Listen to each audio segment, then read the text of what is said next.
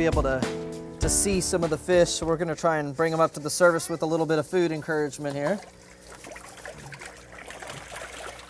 It'll be hard to see them with them splashing around. I'm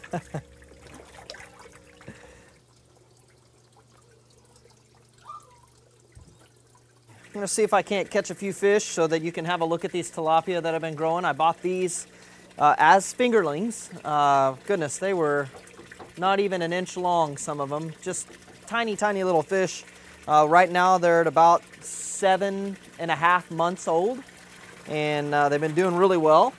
So I want to see if I can maybe catch a few of these guys for you. And here we go. Look at those guys flapping around in there. We got some really great tilapia in there. And these guys are really close. You can see a larger one in there. Some of these guys are getting pretty close to being edible. So they're not very happy about being out of the water. We'll let them go back home here. Like I said, I've got about 100 or 120 fish in there.